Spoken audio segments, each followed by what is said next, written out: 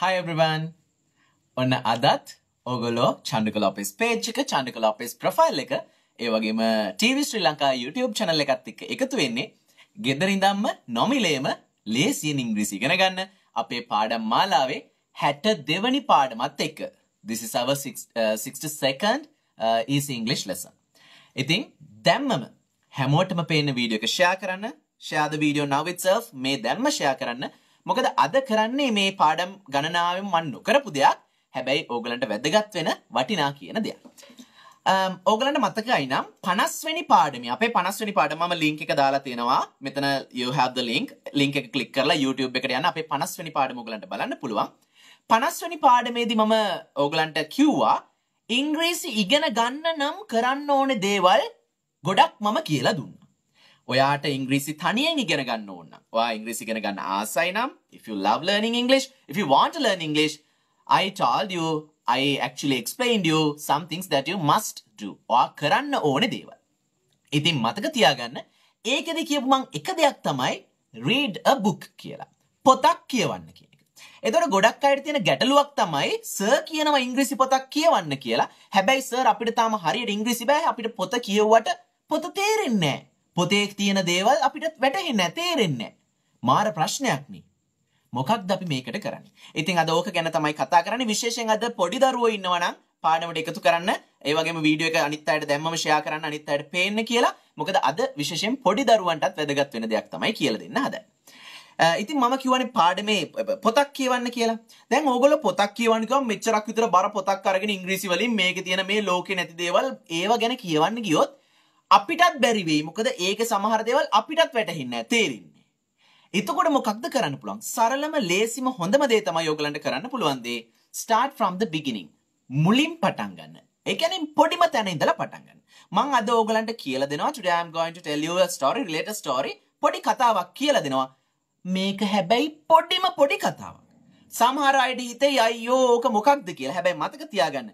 අපි මේ මට්ටම මම පොඩිම තැනින් පටන් ගන්නේ ඕගලන්ට එතකොට එතනින් පස්සේ වැඩිහිටි මට්ටමට Tamanට ඊට වඩා ලොකු දේවල් කරන්න පුළුවන් නම් ලොකු විදිහට කතා කරන්න පුළුවන් නම් ඒක Tamanගේ මට්ටමත් අනුව වෙනස් කරගන්න. So today ඒ කියන්නේ පහුගිය සෙනසුරාදා ඕගොල්ලෝ දැක්කද නැත්නම් මම live එකක් දැම්මා Chanduka Lopez page එක like කරන්න ඒක දාලා තියෙනවා. ඒකට ගිහිල්ලා බලන්න. මම දැම්මා පොඩි දරුවන්ට පාඩමක් කියලා දෙනවා කතාවක්. ඉතින් අදත් ඒක තමයි මම ඕගලන්ට කියලා දෙන්න යන්නේ. සරල විදිහට බලන්නකෝ. මහා ලොකු පොත් ඕනේ නැහැ. මම අද ගන්න මෙන්න මේ වගේ හරි පොඩි හරි සරල පොතක්. දැන් මේක ඕගලන්ට ඕනම කෙනෙක්ට කියවන්න හැකියාව තියෙනවා.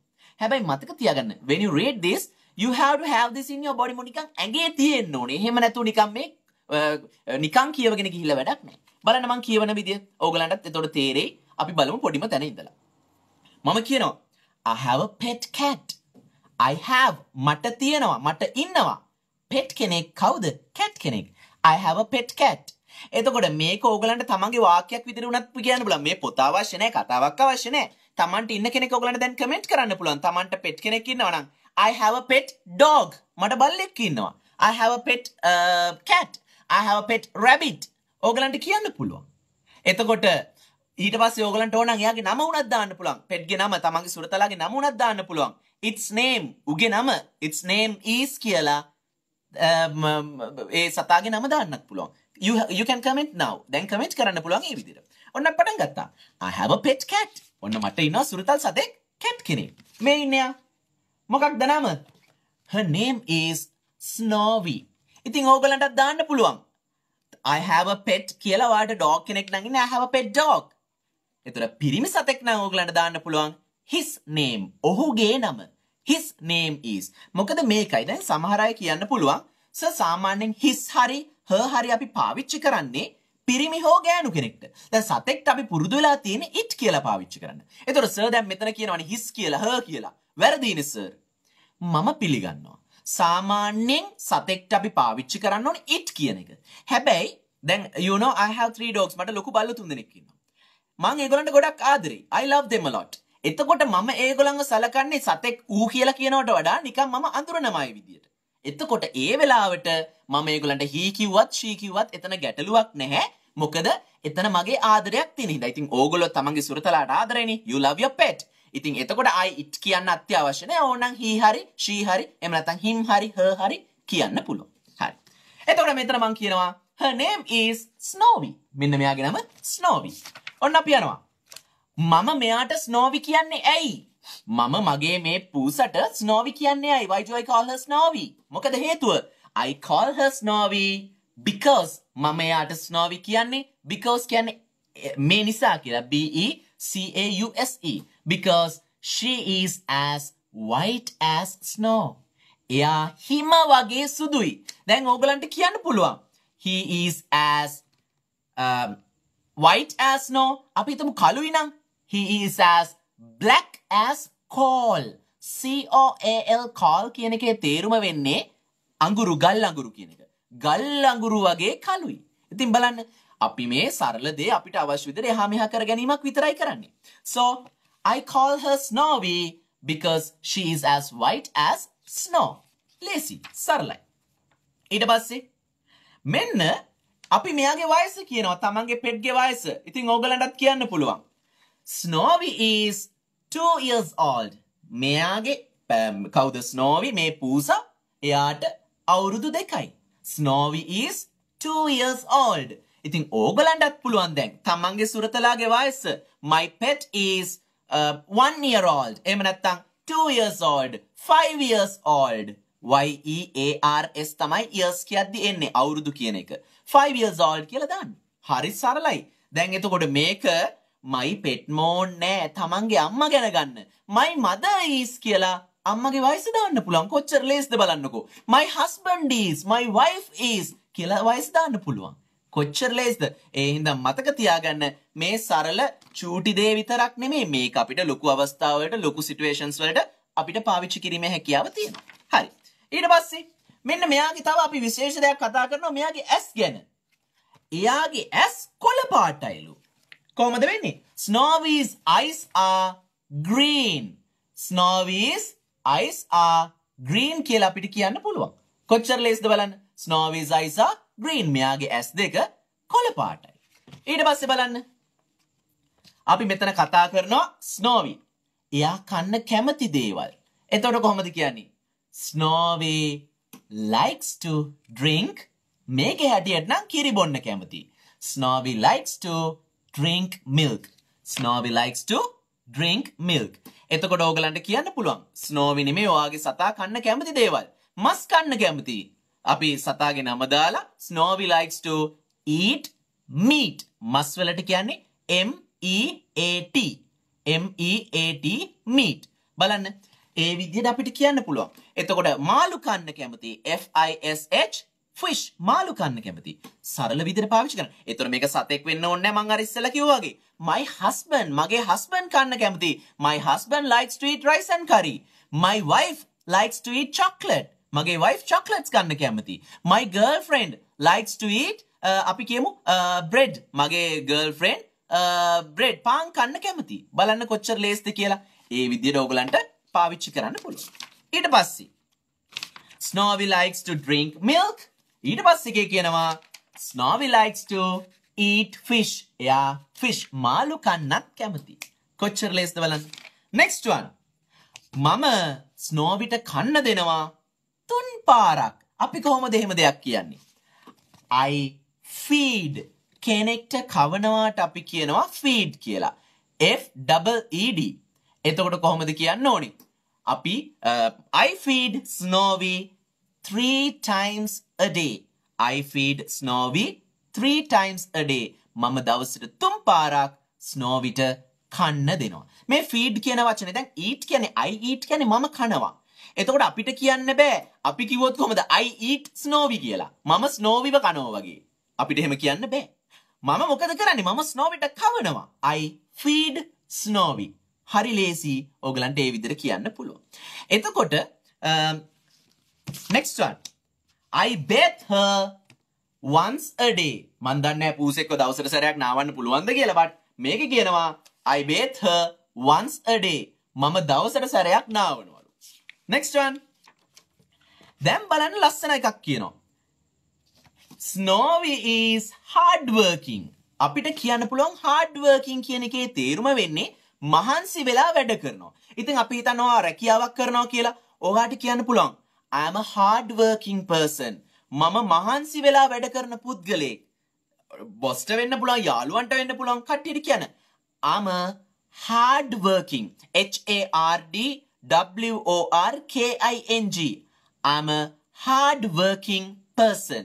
මම මහන්සි වී වැඩ කරන පුද්ගලයෙක්. අපි හිතමු ආශිෂ්යෙක් කියලා, දරුවෙක් කියලා. එතකොට කියන්න පුළුවන් I'm a hard working student STUDENT.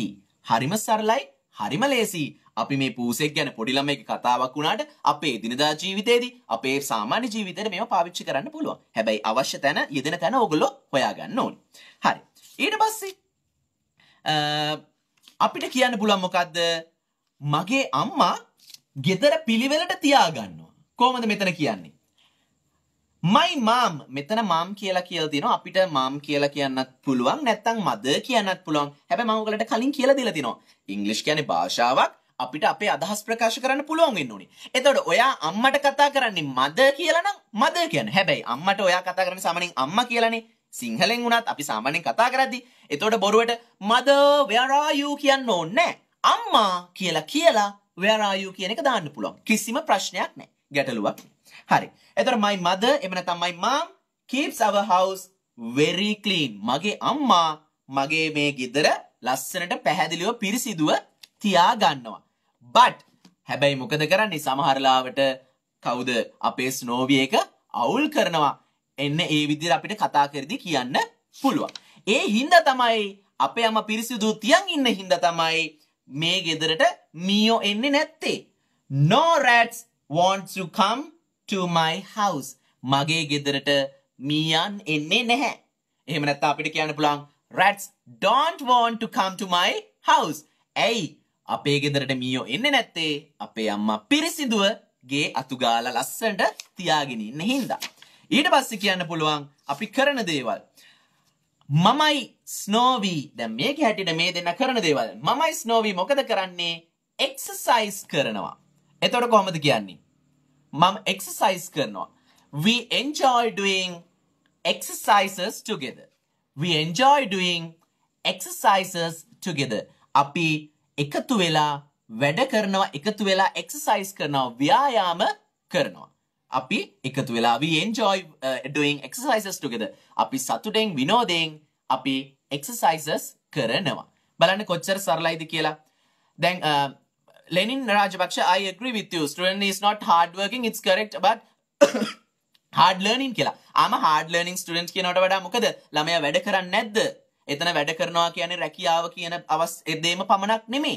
එතන අපි ඕන තරම් I don't work. දැන් මම සාමාන්‍යයෙන් මම උගන්වනවා හැරෙන්න මම වෙන වැඩක් කරන්නේ නැහැ. ඒතර මම එතන working නෙමෙයි. මම එහෙනම් I'm a hard teaching teacher කියන්න ඕනේ නැහනේ. මම එතන hard working. ඒතර දරුවෝ වුණත් වැඩ කරනවා homework. ඇයි අපි homework කියන්නේ? වැඩ නිසා. එහෙනම් මතක තියාගන්න. එතකොට work WORK work කියන එකේ තේරුම වෙන්නේ homework බහුවචනයක් විදිහට පාවිච්චි කරන්නේ නැහැ. අන්න ඒකයි. WORKS homeworks කියලා ඔයගොල්ලෝ කියනවා නම් ඒක වැරදි. හොඳට මතක තියාගන්න දරුවන්ටත් කියලා දෙන්න. homework අපි ගෙදර වැඩ කියලායි එතන කියන්නේ. ඒතොර ඒකත් මතක තියාගන්න. හරි. So this was a really small story. හරිම සරල, හරිම ලේසි එකක්. But you learnt it. You understood it. ඔයා ඉගෙන ගත්තා, ඔයාට ඒක තේරුණා. අන්න ඒකයි මම කියන්නේ. මේ වගේ සරල ලේසි දෙයකින් පටන් ගන්න. මේක පාවිච්චි කළේ නැත්නම් අපිට මොකද වෙන්නේ? අර කවදාවත් ලොකු මට්ටමට යන්න බැරි වෙනවා. ඔයා උත්සාහ කරනවා නම් මම හොඳට ඉංග්‍රීසි ඉගෙනගෙන ලොකු මට්ටමේම පටන් ගන්නවා කියලා you can never do that. කවදාවත් ඒක කරන්න බෑ. Start from the beginning. මුල්ම තැනින් පටන් ගන්න. එතකොට ඔයාට පුළුවන් වෙයි අර අමාරු තැනට යන්න. ඉතින් මතක තියාගන්න මේ විදියට මම මේ දේ අද කියලා දුන්නේ. අද මෙච්චර කල් නුකර පාඩමක්. දැන්ම වීඩියෝ එක ෂෙයා කරන්න. මොකද මම විශේෂයෙන් සිකුරාදා පටන් ගන්න තියෙනවා නයිට් ක්ලාස් එක. ඒ වගේම ඉරිදා පටන් ගන්න තියෙනවා අපේ දවල් ඒ කියන්නේ සන්ඩේ ක්ලාස් එක. ඉතින් මතක තියාගන්න 0777 670 600ට කතා කරලා ඒකට සම්බන්ධ වෙන්න පුළුවන්. මේ සතියේ විතරයි ඕගලන් ගන්න. ආයෙත් මාස 3ක් ඕගලන්ට බලන් ඉන්න වෙනවා මේ සතිය ආවේ නැත්නම් 0777 670 600ට කතා කරලා ඒකට සම්බන්ධ වෙන්න පුළුවන්. ඒතර ඒකෙදි මම සාමාන්‍යයෙන් කතා කරනවා. ඊට පස්සේ අපි we sing songs ඕගොල්ලෝ දැකලා ඇති. ඒ වගේ අපි හරි ප්‍රැක්ටිකල් විදිහට we play games. අපි games කරනවා. ඉතින් මේක ක්ලාස් එන්නම අවශ්‍ය නැහැ. දැන් ගිය සතියේ මගේ පන්තිට ආවා කුරුණෑගල, නුවර, ගාල්ල, මාතර හැම පැත්තෙම මේ මහරගම ක්ලාස් එකට එනවා. ඉංග්‍රීසි ගුරුවරු නැතුව නෙමෙයි හැබැයි ඒගොල්ලන්ට ඉංග්‍රීසි ඉගෙන ගන්න මං ගැන විශ්වාසයක් තියෙන හින්දා. ඉතින් ඒකයි මම කියන්නේ ක්ලාස් එකට ආවත් නාවත් ඕගොල්ලන්ට පුළුවන් ගෙදරදී මේක ප්‍රැක්ටිකල් ප්‍රායෝගිකව කරන්න. ඒ හින්දා ඒක මතක තියාගන්න. එතකොට ඕගොල්ලන්ට ගැටලුවක් නැතුව වැඩ කරන්න පුළුවන්. ඉතින් ඒකත් මතක තියාගන්න. ඒ වගේම ලස්සන වීඩියෝ එකක් දාලා තිනවා මගේ ප්‍රොෆයිල් එකේ අයියලා අක්කලා මල්ලිලා ගැන ලස්සන ප්‍රොෆයිල් එකේ මගේ වීඩියෝ එකක් දාලා තිනවා මගේ ප්‍රොෆයිල් එකේ. You can watch that too. ඒකත් බලන්න.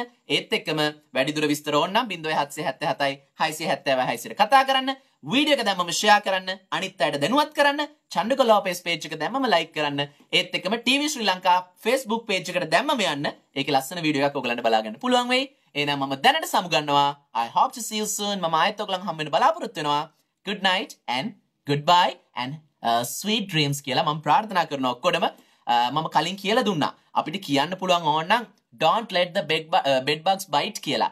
Don't let the bed bugs bite කියලා කියන්න පුළුවන්. ඒ කියන්නේ ඇඳේ ඉන්න මකුණන්ට කන්න දෙන්න එපා කියලා මම කලින් කියලා දීලා තියෙනවා.